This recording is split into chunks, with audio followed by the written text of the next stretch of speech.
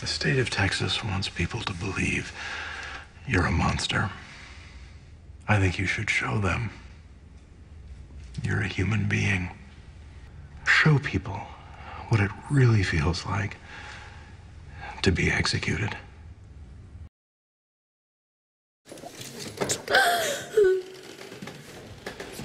When I was a kid, I memorized Clarence Darrow's closing argument on Leopold and Loeb. It's what made me want to become a lawyer. I often wondered if I'd ever have a case like that, where I would stand before a judge and ask him to spare another human being's life.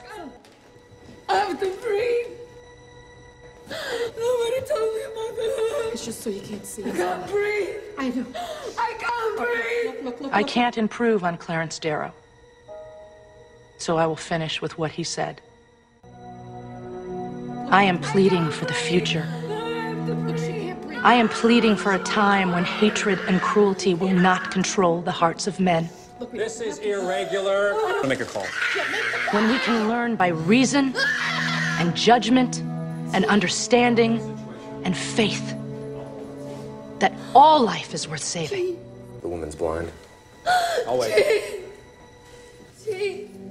And that mercy is the highest attribute of man. Selma Jezkova, do you have any last words?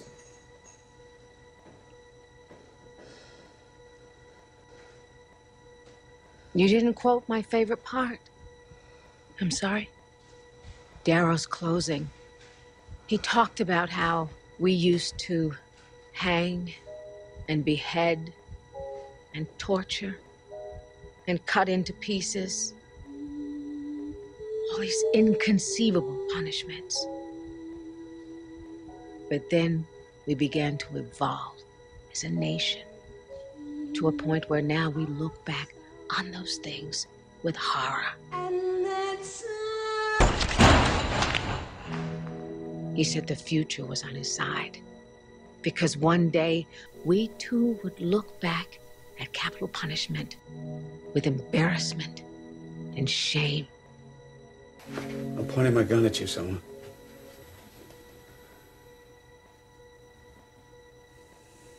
I don't believe you. Just trying to scare me. I can't see a gun. Just feel it. Feel it. Just feel it. Feel it. Give me the money. Give me the money. Give me the money, and I'll let you go. Where should I go? Just give me the money. Selma, just give me the money. Give me the money. Give me the... No! No! No!